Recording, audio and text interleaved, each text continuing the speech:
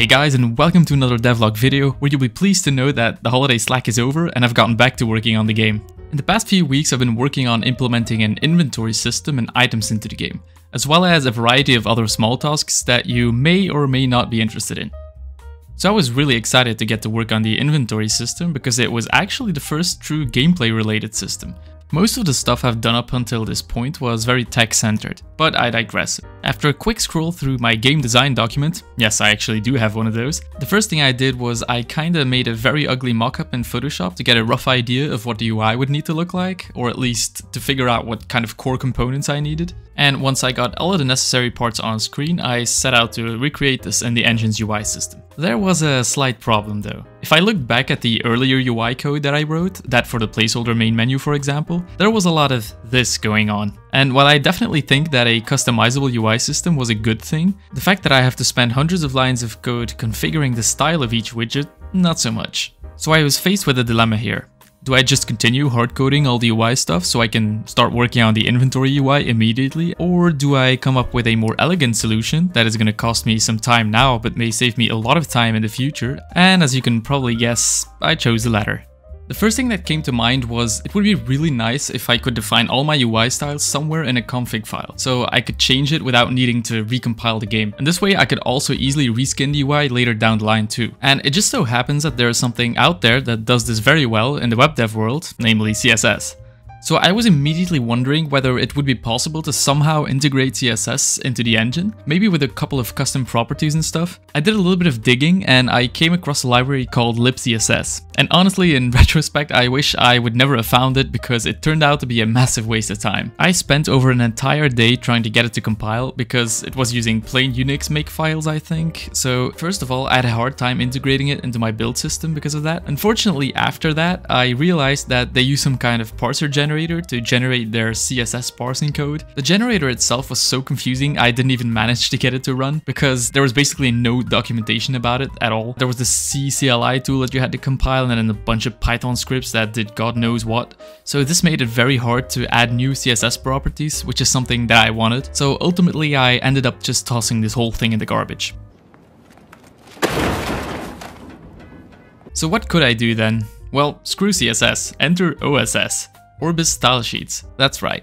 As if I hadn't wasted enough time already, I decided to write my own recursive descent CSS parser. And honestly, it wasn't actually as hard as I thought it would be. It took all in all about 2 days. This is what an OSS stylesheet looks like.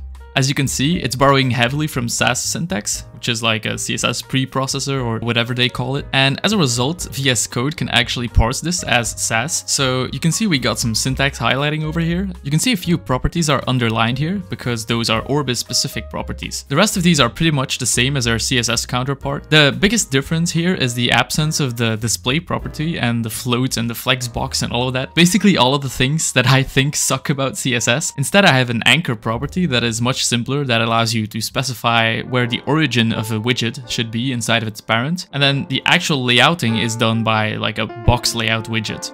Okay, so with that out of the way, here is the placeholder inventory UI that I made. Remember, this is definitely not final, it kinda looks like shit, but it'll do for now. As you can see, you've got the base inventory, then you've got some equipment slots, you got head, chest, legs, boots, and then a bunch of trinkets. And over here you have the hotbar slots. If you place something in here, it'll show up on the hotbar at the bottom of the screen. And if you're wondering why there are 2 rows here, that's something new I'm trying out. The game is going to have dual wielding, so I've seen in other games that have this kind of hotbar system that dual wielding is sometimes a bit of a pain or a bit clunky. Okay, one last thing I should point out is that if you have a mod that auto-equips your shield, you'll have to either disable it or remove the shield from your inventory if you want to dual wield.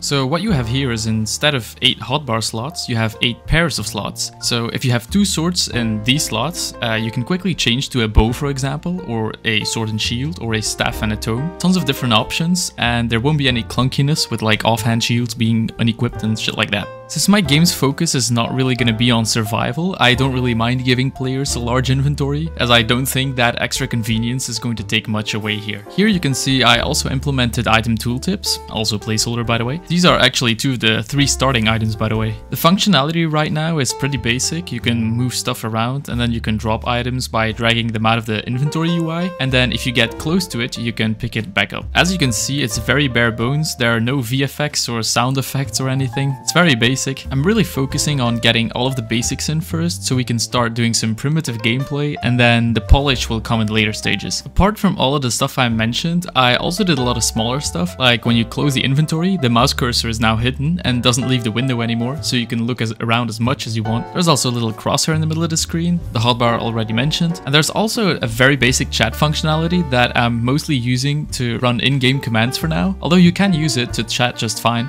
Everything I mentioned so far also works with multiplayer, of course. I also added static colliders to the physics system because little did you know I didn't actually have those yet. I only support spheres, capsules and boxes, but that's really all you ever need. You can create very complicated shapes out of combinations of these anyway. So finally, you can't walk through trees anymore.